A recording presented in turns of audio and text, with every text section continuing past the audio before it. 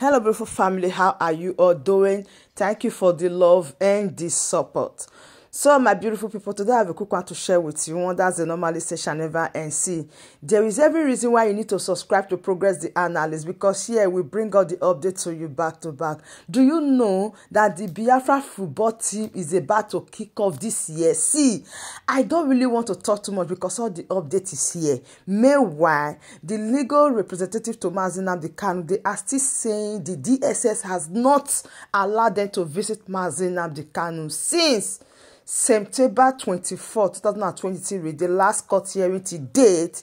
They haven't set their eyes on Mazi Nnamdi Kanu. What could have happened? Please follow up the update and do where to share it. And I'll be right back. Fellow Biafrans all over the world, I come this morning with a very great news to announce to the Biafra people that the Biafra national football team will be playing first ever international game representing the Confederate State of Biafra this month, just before we go to our Finland convention. Pray for them so they are going to win, and it is going to be a good start. Woke Putegike. Putegike. Ibo Bokari. Those who think that Biafra will not come, look around yourself. What do you see? What do you see? Look at my eyes. What do you see? Nigeria is gone. We are freeing our people from the shackles of the Islamic State chain called Nigeria, from the terrorist state called Nigeria. Biafra is going. And I am leading Biafra out of Nigeria. The main liberation of Biafra will begin on the 2nd of December 2024. May God bless you. Support this movement so history will be kind to you. Thank you. Distinguished members of the media, this brief press encounter by the members of the legal team of Mazi Nnamdi Kanu and the media people concerns primarily what happened yesterday at the Federal High Court. Yesterday, because of the serial and consistent disobedience of the orders of Justice Binta Nyako regarding the council visitation to Mazi Nnamdi Kanu, the Federal High Court Registrar issued a Form 49.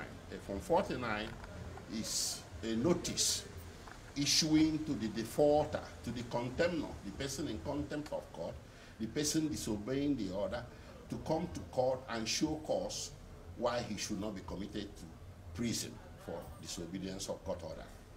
This happened yesterday, and I shall release the transcript to the media after this press conference. Now, the idea we got, it is very self-evident that the DSS, the DG of the DSS, Mr. Adeola Oluwatoshi Ajayi, is not acting in vacuum.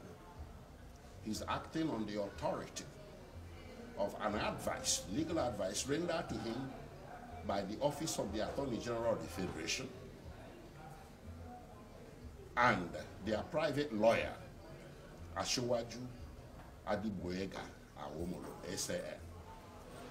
That legal advice is this, that by virtue of the recusal of Justice Binta Nyako from Mazi Nnamdi Kanu's case, all the orders she made in relation to that case are now null and void. They actually took a step by filing a court process at the Court of Appeal stating the same thing, that all the orders issuing from Justice Binta Nyako are now null and void. Evidently, that legal advice has not been retracted.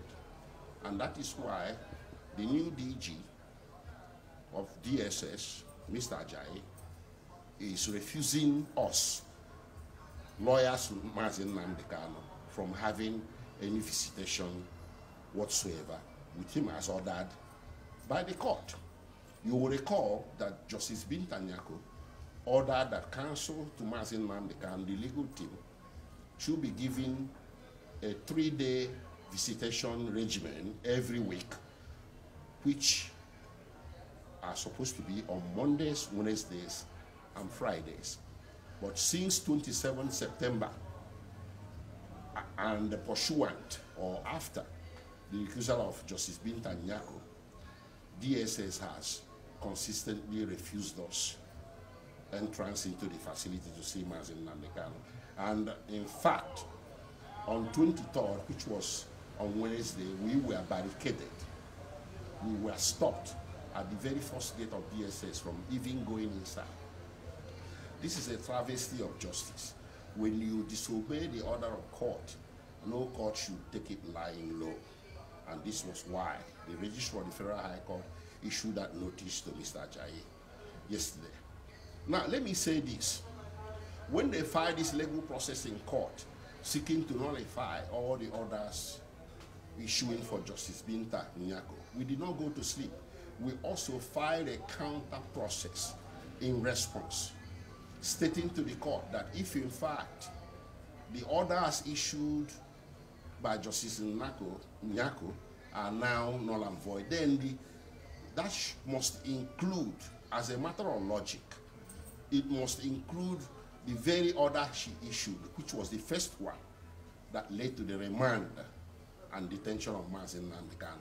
So if the government is now arguing that the order of visitation is no longer valid by virtue of that recusal, then the order of detention shall also not be valid. This is our argument.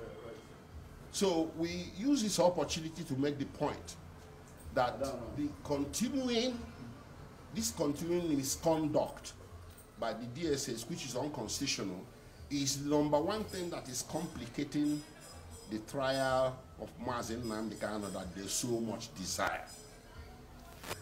Pray, how can you try a man? How can you subject a man to trial for capital offenses when you do not allow his lawyers to see him? This is why we're opposed to trial. But they make it look like we are unwilling to stand trial. No, we are not. We are willing, but the constitutional considerations or constitutional conditions, requirements before a trial can ensue must be present. And the most important one, and which is overriding, is our client's right to fair trial. You cannot have fair trial in the absence of lawyers having access to the defendant to prepare him for trial. So this notice that was issued yesterday has become the climax of this serial contempt of orders of court by the DSS.